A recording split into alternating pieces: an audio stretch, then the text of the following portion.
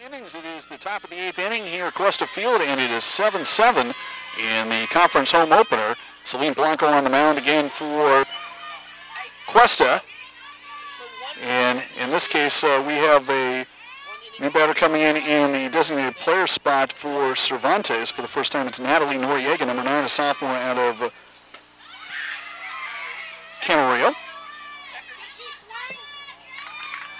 And Celine Blanco with a count of 1-1. Jim Battersby, owing to the length of today's game, had another, because he is in so much demand, all over the place. But another person in this athletic department does everything from the very top. Athletic Director Bob Mariucci joining us in his stead. A 1-1 pitch chopped on over to Summer Best, making the tag, and that is out number 1. And for you, Bob, great to come out here and see, you know, the softball team, like Jim was saying before he left. He really felt that the team is coming back. You know, Sheila McGuire really got a full year this year, and here they are playing for first place in league. Yeah, they are. In fact, it's nice to see them at home here. They've been on the road for quite a bit, and Sheila's pretty excited about this team, and you know, this is a big game here today, so hopefully we can pull this out here. But yeah, she's optimistic. Chapman lining in a soft liner on over to Singh, and there's 2 outs after Noriega.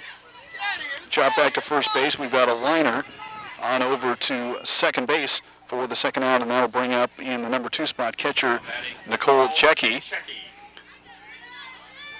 And the team's been gone, like we say, they've got really a lot of games in early on to really help develop the team, but obviously a great start to conference to go on the road and beat Oxnard last week and then come on here and play a team that really is kind of a good litmus test because Moorpark, you know, is always going to be a solid program. Yeah, absolutely. And their preseason schedule was pretty tough too. They were down in San Diego City, and you know they played some good teams over the preseason, which makes them a little bit more road tested and tough and ready to go in the conference here. So, like I said, she's pretty optimistic about this team here.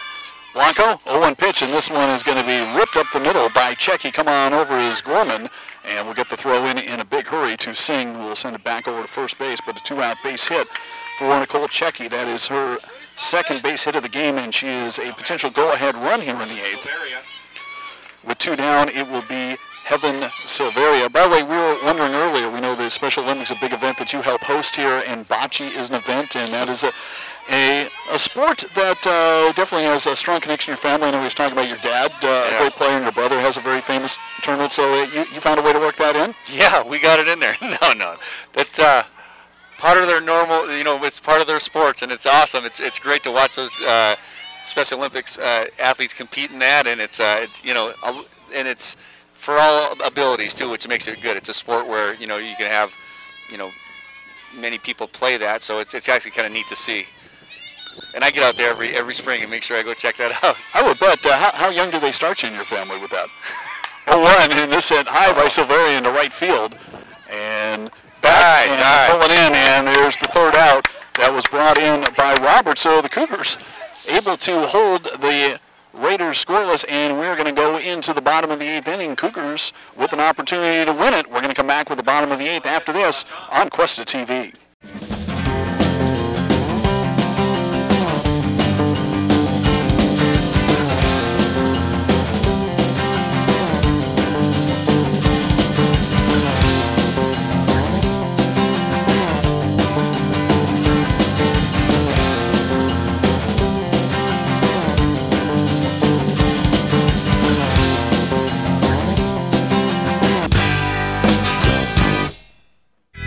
This program is produced by Cuesta Broadcasting. Start your radio, TV, and film career at Cuesta College.